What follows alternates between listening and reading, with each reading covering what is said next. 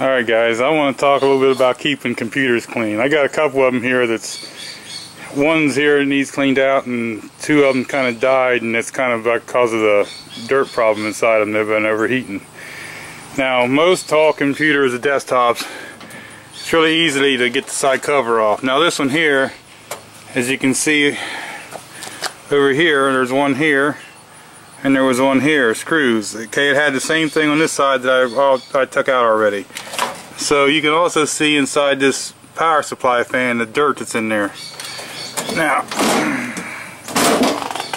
most side covers will pull right back and come off. Okay, now if it doesn't have your Phillips head screws, you may have something like this set up where you'll have these thumb screws. Okay, but most all of these computers will come apart one way or another.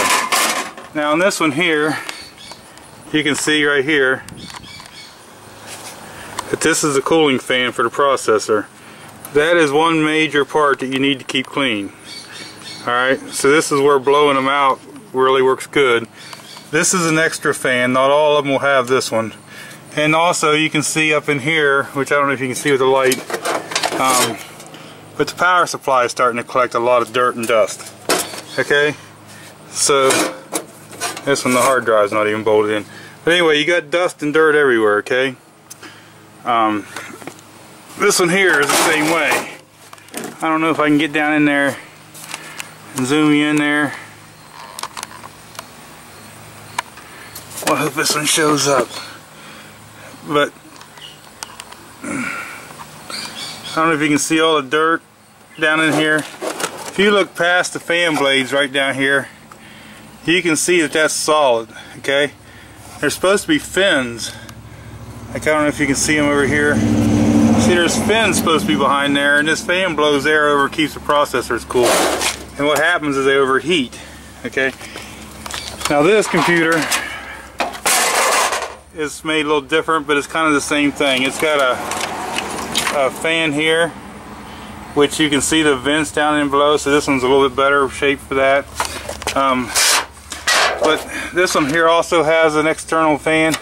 So what you're going to want to do is you want to clean these fans and blow the whole thing out, okay? Now there is programs that you can get online for free. One's called SIW. I'll put a link down below here. You can run that program, find out a lot about your computer, pretty much everything you ever want to know about it. Plus, you can also look at your temperatures and see what it's running at. Most computers, if you start out with them clean and understand how they work and listen to them, then whenever they start getting built up with dirt, you'll start hearing fans increase, the speeds and stuff like that.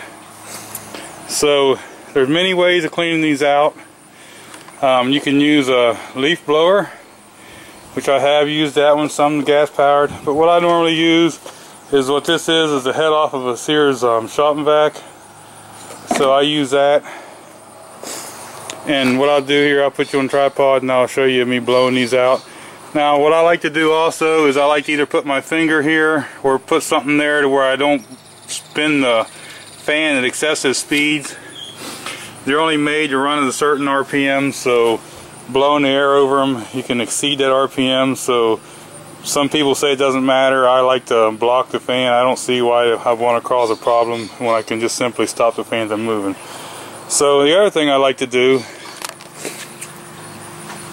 is I take a paintbrush, because everybody's got a paintbrush. I'll do a paintbrush, but you can just kind of simply come in here and you can knock a lot of the dirt out of them and get it loose with just simply a paintbrush. Now you don't want to just randomly touch everywhere in there, okay?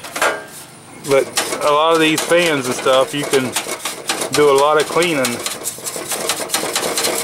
just with a paintbrush, okay?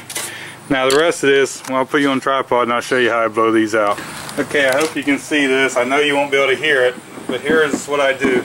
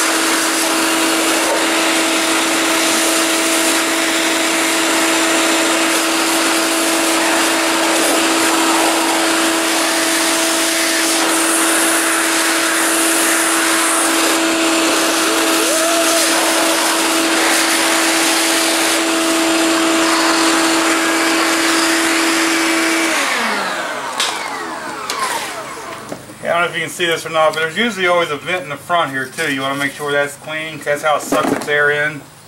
And now this one here might take a little more doing.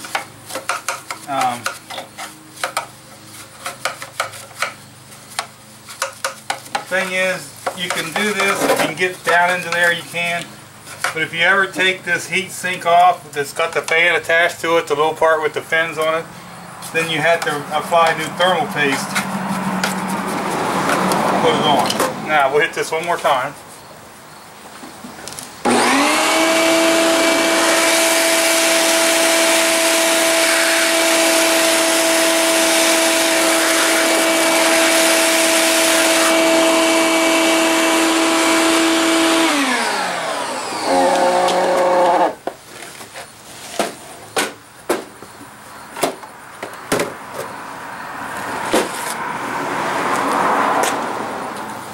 I'd have to do this repeatedly on this one and use some more stuff, but I don't know if you can see there where you're actually starting to see the fins down in there. So you got to get all that cleaned out in there, and you got to make sure all the fins all the way down through is clean. Like I say, this one was bad enough that it actually burned up some stuff in it, so you just want to make sure you get it clean. Now this one here needs a little bit of wiring tied up and stuff on it. It needs some wire management done. But if you can see, this one, the fan down in there is a lot cleaner. Okay. And there. Now, if you really want to, which is a good idea, these are customers' computers, so I will sit down and I will take like a Q-tip with rubbing alcohol or something, and I'll try to get off what dust I can get off that doesn't just come off with the paintbrush and blowing it out, because that dust and dirt will make noise sometimes on there. Now another thing is, guys, laptops are just as important, if not more important. Okay? Laptops on the bottom have vents. Okay? So the thing is, you don't want to lay this on your lap and block them vents up. You don't want to lay this on nothing that's like a blanket or nothing, because it relies on air intake through all them vents. So what you're going to want to do is turn your laptop on. This one blows out the fan exit right here, and there should be a place you should be able to feel air blowing out. Now if you don't hardly feel no air blowing out at all, chances are you might be plugged. But what I like to do is take a can of air or something, or even if you're careful with the vacuum or something, you can do it. But I like to blow air back through here, because there's some cooling fins in there, not uncommon to the ones that's in the behind that fan there. And what you'll have is another fan in behind them cooling things, them fins. And when you look in here, visually looking, it might look clean, but the air gets drawn through the fresh vents, gets through the fan, and gets pushed out over top of these heat sinks. So a lot of these laptops, the only way to get them to fix and run cool is to actually tear them apart and clean them apart, or clean them when they're apart. If you take a laptop and blow it out 2 or 3 times a year and are careful that you don't leave it on a blanket when it's running, or somewhere to cover the vents, then you might get away with a lot less times than that, and you might not never have to tear it apart.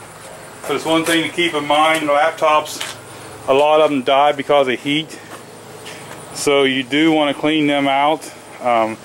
If you stay on top of it and clean it out frequently with a can of air or something, then you really shouldn't have too much troubles.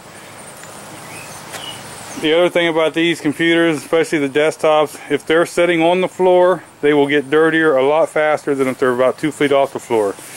So like I say, there's programs like SIW, system information for Windows and stuff like that, and it'll tell you the RAM, the processor. It'll tell you more than you ever would need to know about your computer. But there's a thing in there with sensors, and it'll tell you the temperatures, and you can actually monitor your computer when it's first cleaned out or when it was new, and also monitor in yourself's mind what the fans sound like. And then if you notice that your computer is running a lot louder, or if you go to that site and you see that the temperatures are up, then you need to clean. Like I say, I suggest once or twice a year at the minimum to clean out your desktop computers, your laptops. If you had a can of air around and could do it once a month or something, it would be good. I mean, it depends on the environment they live in. A lot of people use air compressors. I really don't like the air compressor route because a lot of the air compressors, school bus, but a lot of the air compressors put out enough water and moisture that sometimes you can get a corrosion problem. Now, a lot of people say these shop vacs make static electricity. I don't touch or make contact with anything, as you've seen. I keep the blower way back out, so chances that's a lot less likely. But anyway, I'm going to go back to cleaning these out better. I will clean these to where I don't see no dust or dirt in them at all before I give them back to the customers. So I just wanted a little video expressing the importance of cleaning your computers out.